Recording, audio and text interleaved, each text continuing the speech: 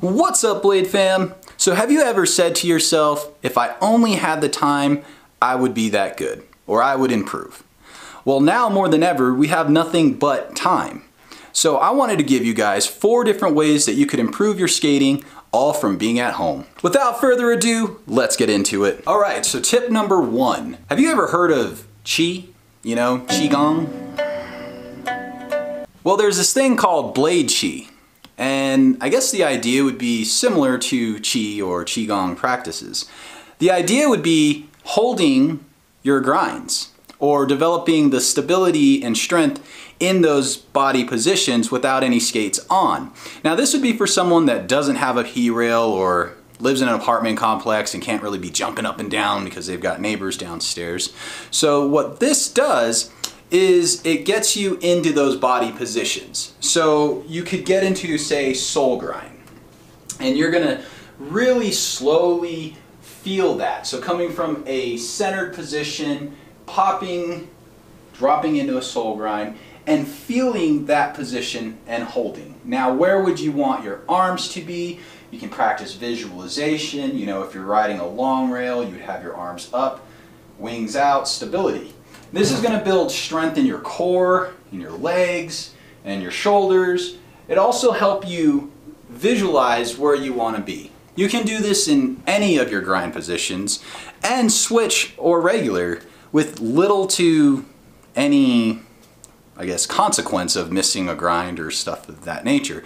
So it's a really good way to build strength and stability all from home. You can practice movement patterns as well. Say you're working on soul, switch top soul, true top soul, and you're transferring your weight and energy to your feet and feeling those balance points and such. Get as creative as you want. Maybe a trick that you've always wanted to learn was Savannah or back Savannah. And so by holding this position and really push down into the edges of your shoes, you can even put your skates on. You can work on holding these grinds or these body positions for 60 seconds, build up to 3 minutes, whatever it is that your body can handle. But it is something that I believe will improve your skating. Leave a comment below if you practice things like this as well.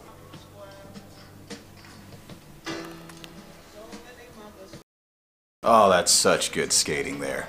So tip number 2, pick a skate section or a video or a skater that maybe you skate like or that you're inspired by and watch. Slow down the video, study the movement, and take notes. I think taking notes and bringing them with you really helps improve your skating. So this is leading up to eventually P-rail practice, but by taking notes and studying where their feet position is, where their shoulders and hands, of course their neck, I try to study these things and apply them to my skating.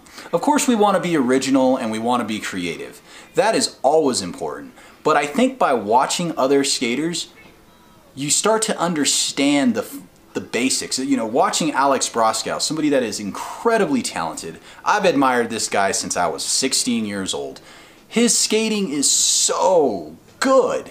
And I believe he's put so much hours and time into his practice that he's a perfect person to study. So that would be tip number 2, study and take notes.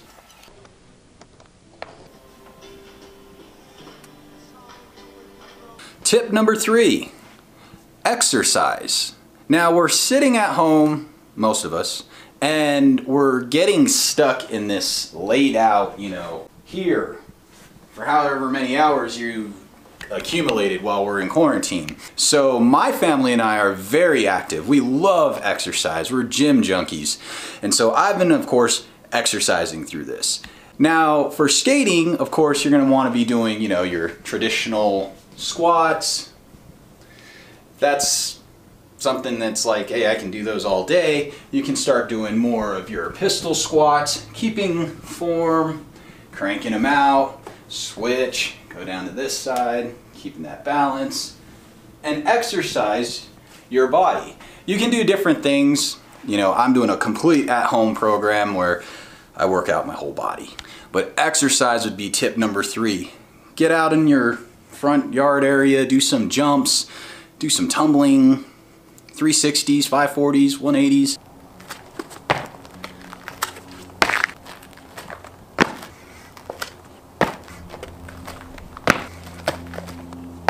You can do all these things all from being at home. So now the last and final tip is tip 4, P-rail practice or box skating. For some of us, we're lucky we have P-rails that we've built prior to the confinement, or we have been able to run and get supplies and build different P-rails. I've seen all sorts of skaters now skating P-rails at home, playing games of Blade, and just sharing this time together through FaceTime and different things going live. So I have been practicing P-rail. I've done maybe 3 sessions. So on a personal note, for me, I haven't really spent a lot of time skating. I've kind of allowed my legs and my body to heal for the first 2 weeks in quarantine. My family and I have been in quarantine since March 15th. The reason why we chose to go into a self-quarantine so early is because I have a mom that is asthmatic and my wife's mom gets chronic pneumonia every year. So we really wanted to practice healthy, safe habits so that way we didn't bring anything home. I was currently laid off as the 28th. Our gym closed, so I had a lot of mental stuff going on. You know, we were supposed to have this wheel launch hitting soon, and we just kind of got blindsided by this whole event.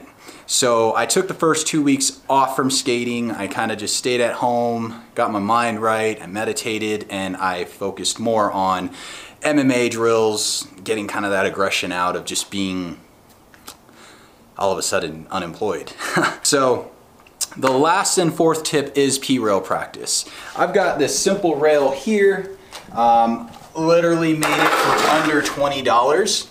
And we just went to Lowe's. It's, you know, if you haven't seen my other video, how to improve from home, I bring this video out. I don't really skate the P-rail in that video. I show you stalls and kind of the blade chi work and some other tips in there. So if you're still at home and wanting to grow your skating, check out that video. I'll put it in the description below. All right, so there you have it. 4 ideas or 4 tips that will help you improve from home.